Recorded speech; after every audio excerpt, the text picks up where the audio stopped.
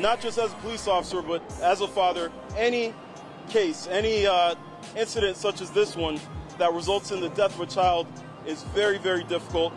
My prayers are with the family of these children. My prayers are with our investigators and our officers having to deal with this in our community at large in Miami-Dade County. There should be no incident that results in the loss of a child. So this is Shirlene. She is the woman who allegedly jumped off of a bridge to allegedly commit suicide. They're still doing the research on it. But what they do know is the twins were healthy.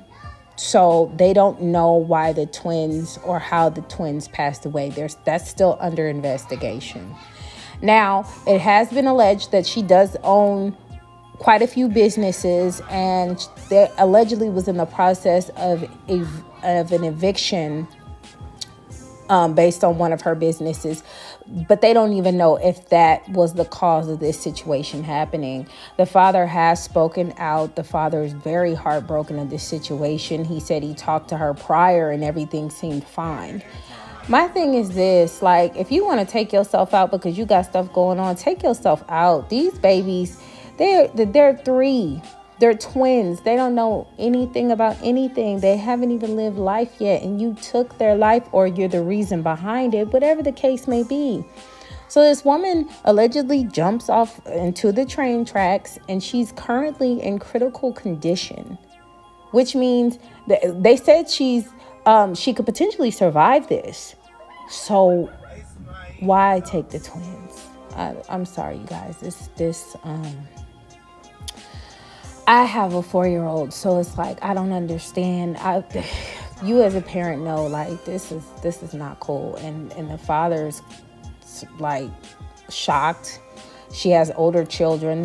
One of her older sons spoken out. He's shocked. He was like, she works a lot and all this other stuff. And I don't, this is what I be saying about, if you're going to be selfish, don't have any kids. Put your kids first. If you can't put your kids first, don't have them. Give them to somebody else who can. There are plenty of people out here who are willing to take in babies and take care of them and raise them themselves.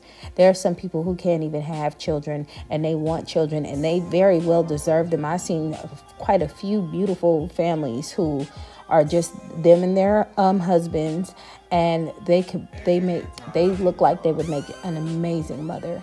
And unfortunately, due to nature issues, they can't have it. They can't have them, whether it be, fibroids or just, something's wrong, scar tissue, whatever the issue is, it's preventing them to get pregnant. And so, some give up and some try other ways, and some do go for adoption. And it's just better, if you can't take care of your kids, give it to somebody who can. Like, I'm so tired of this. This is getting old. And I better not hear no hyenas talking about some mental illness, because she could have gave them kids to their father. All right, y'all. Y'all put the comments below. Let me know what y'all think about this situation. I personally am disgusted. I was going to post the babies, but I don't think I'm going to post them just yet. You'll probably see them all over social media. All right, I'm out, y'all.